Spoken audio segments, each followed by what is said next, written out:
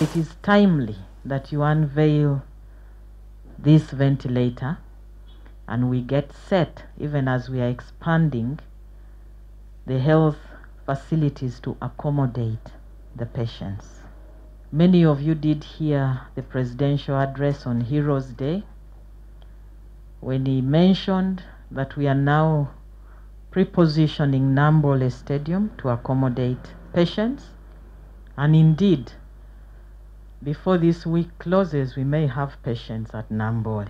We are also expanding the facilities at the regional referrals, which are all currently full of patients with COVID-19. We will not need ventilators in Nambole.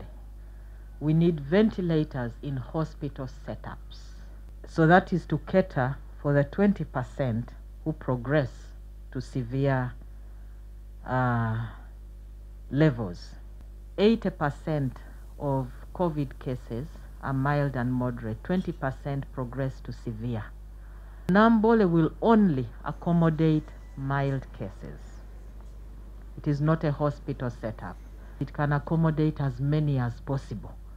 So if we had overwhelming numbers, over 1,000 people could be accommodated in Nambole. And then we discharge them accordingly. At the regional referrals, we have worked hard to ensure that they have at least 10 ICU beds each. And the ICU beds have been prepared. So definitely we need ventilators there. The ventilators can also be used outside the ICU beds, wherever you get patients. Right now, we cannot evacuate regional referral hospitals to attend to only COVID cases. So there are other patients in the regional referrals that also need ventilators.